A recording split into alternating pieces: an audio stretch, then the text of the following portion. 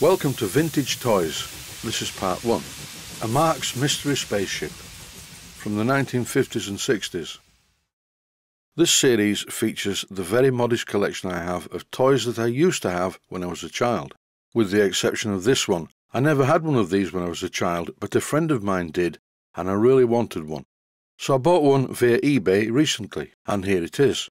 Time to look inside the box. The first thing that I see is the instruction manual. Then underneath the instruction manual is the Mystery Space Ship itself. This is not just a spinning top, it's much more than that. It's actually a gyroscope. And it's quite unlike any gyroscope I've ever seen. I had one of the very small ones, and they were quite clever, educational and entertaining. This example of a Marx Mystery Space Ship is in good condition for its age, which is just as well because it wasn't cheap. Most of the ones that you see on the market are damaged, and the plastic windows are broken off, but this one's completely intact. It could do with a slight clean. So what is it and how does it work? Well, the first thing you do is wind it up like this with the handle. You start very slowly and get faster and faster and faster, and this spins the gyro inside. The gearing is quite smooth on this and it runs well. Once the gyro is spinning at quite a high speed, this old toy feels really strange when you handle it. It will balance on its end like this for quite a long time until the heavy rotating disc inside stops completely. When I place it on the table in this position, it just spins and gets faster and faster until the outer casing tries to get to the same speed as the inner rotor.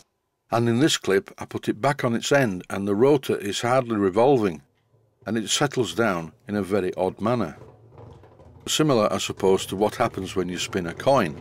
But this one, when it finally settles, carries on rotating for a while. The instruction sheet with this toy is very comprehensive and, in its own way, subliminally educational. Have a look at some of the things shown in the instructions as to how the thing works and what it's capable of doing. I never did get it to balance successfully on the edge of a knife though. In the box with the spaceship itself were quite a few accessories, including a generous amount of aliens. I've never seen so many plastic aliens in one place. The 2 blue rockets and the launcher at the back are not part of this kit. Apart from the aliens and the rockets, you also get a moon-based stand, a central shaft, and a fancy forked fitting at the back. And as if by magic, the Mystery Spaceship will balance on the end of this post. These toys come up for sale very frequently on eBay, and as I mentioned earlier, they are quite expensive these days. But the ones from the USA are much cheaper.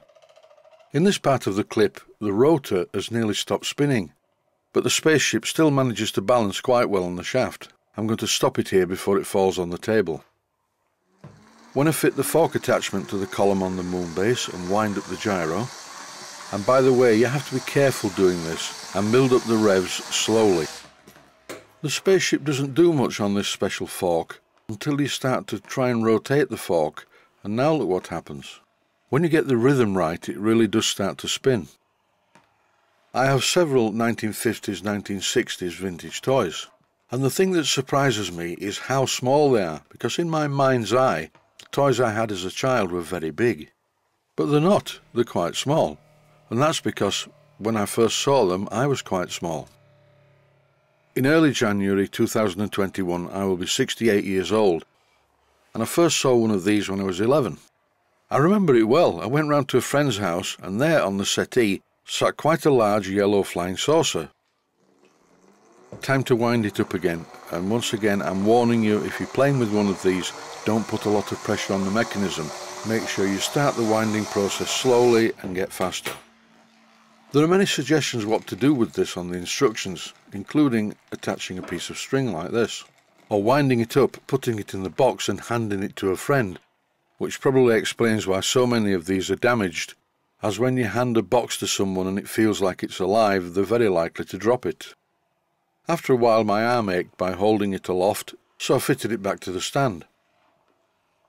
So I was at my friend's house when I was 11 years old, marvelling at this wonderful toy. I'd seen them advertised, I think, in the back of Superman comics that I used to read at the time, but they weren't very common in my local toy shop. I offered to swap my friend a board game for it, so the next day I arrived at his house and he wouldn't swap it for the board game. Instead, he swapped me a book for the board game, which I still have. And the book is called The History of Torture Throughout the Ages, with photographs and engravings and a lot of text. On the inside of the front cover was a warning, and it said, "This book is for members of the legal and medical profession only." As an 11-year-old schoolboy, I didn't fall into either of those categories, but nevertheless I read it from cover to cover. So, looking on the bright side, I never got my mystery spaceship at that time, but learnt a lot about how to torture people in the most horrendous ways possible. The Spanish Inquisition section was very interesting. That's the mystery spaceship and all the accessories now safely back in the box. I bought a second one of these. Here it is. It's not in very good condition. When you wind it up, the gears don't make a very good sound. I bought this second one to pull apart so I can show you on this video what's inside. The thing is made from polystyrene and it's designed to snap together, but at some time in the past it looks like someone's taken it apart and made a bit of a mess of it, broken the location lugs off, and then they glued it back together using adhesive. And because it's made of polystyrene, it's not very strong, so I cannot lever it apart. As this one was very cheap and I bought it specifically to take apart, I'm using my Proxxon motor tool with a cutting disc. I'm cutting all the way round, but as you can see it's melting the plastic. Finally it separates into two halves. You can see the rotor clearly, which sits on the gearbox.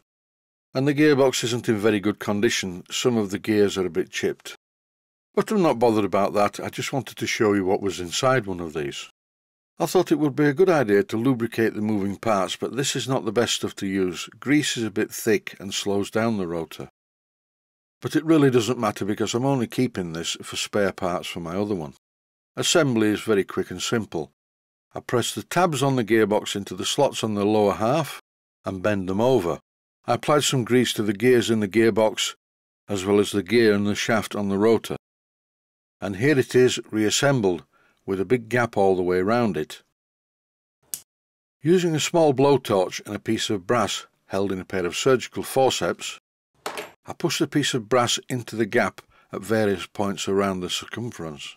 And once I'd made quite a few holes in the plastic using the heated piece of brass, I wound up the spaceship to make sure that the rotor revolved, and it did. That told me that the alignment was okay, so here I'm using some JB Weld, which is a 2-pack epoxy, to fill the gap. Once I'd gone all the way around the slot in the edge, I thought I would rub down the JB Weld and paint it the same colour as the rest of the spaceship so it looked okay. But before I left the JB Weld to cure, I wiped off the surface using a cloth and some white spirit. To finish off this video, I thought I'd give them both a run on the kitchen table. And there you have it, what's inside a Marx Mystery Space Ship. And that's it. Stay healthy, thanks for watching, and I hope you found it interesting. Please take the time to visit my Mainstream Models website and click on the section of the website that says Video Playlists. And by doing that, you can find other videos that you may like to watch. And by using the playlists, you can actually watch the videos back to back.